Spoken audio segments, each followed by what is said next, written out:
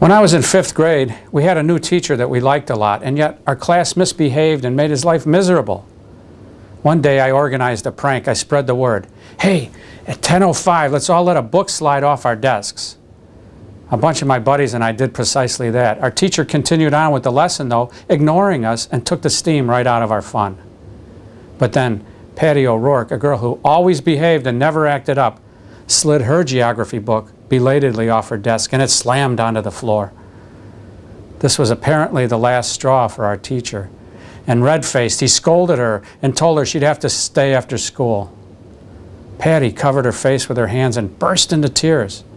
Our teacher's face contorted with agony and anger. I sat at my desk, increasingly miserable. I had a secret crush on Patty, and I had great respect and even affection for my teacher. I saw what my silliness had wrought. I sat, stewing for what seemed hours, and then I walked up to the teacher's desk. I was the one, sir. I'm the one who told everyone to do that. It wasn't her fault. I'm sorry. Our teacher looked at Patty. Miss O'Rourke, your punishment is lifted. Mr. McGrath, you'll see me after class. When class was over, I sat in my seat. Our teacher sorted papers, erased the blackboard, straightened his desk. Eventually he came and stood looming next to me. Tom, I forgive you, he said. And that was that. A total gift.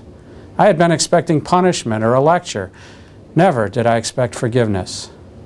I thought my relationship with this good man had been shattered. He chose otherwise. It was one of the best lessons I ever learned in school, and one of the greatest gifts I've ever received.